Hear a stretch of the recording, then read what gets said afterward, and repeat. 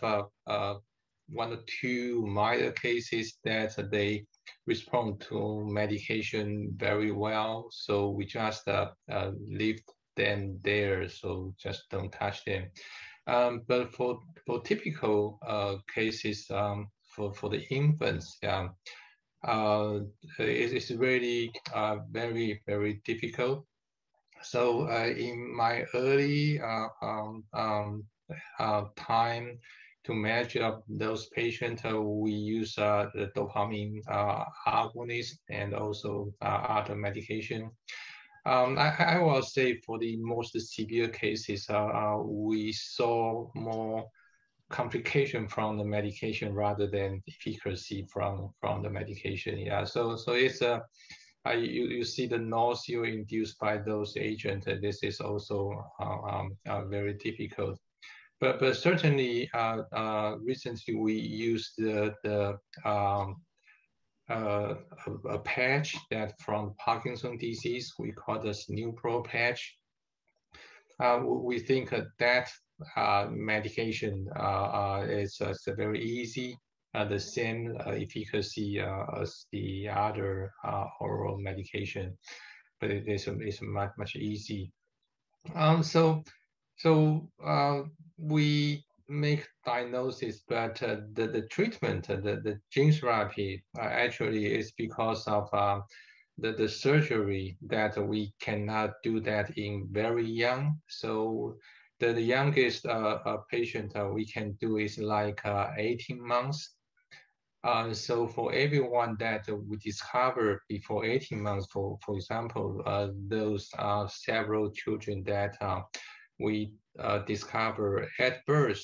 So we need to carry them on for 1.5 and 2 years. So during that period, that is a very difficult period. But then we got a chance to observe the real clinical causes of those very severely affected patients. Actually, many of them, they are born as a normal infant. So as a young infant, especially before 3 months of age, they just look normal, feed normal, and not much special symptom signs. And then after that, around a few months of age, then you saw those abnormal movements, and feeding can be more difficult. And then this OGC tried appear just gradually. So those symptoms that will become very prominent around 1 year of age, and we will try to manage those patients with medication, just as mentioned. Just currently we use a Neupro patch. We may give some of the vitamin B6 for folinic acid, for example. We try to help the feeding of those patients, try to keep their weight. So we really have got a period of time, at least a few months, that we can try everything to help those children.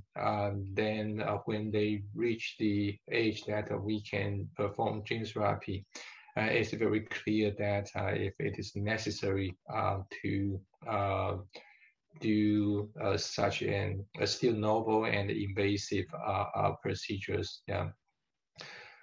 So as I said, I will have one patient that we treat with this protocol, and then he became very well, went to normal school, and then we will just skip those patients. We will focus on more serious affected patients.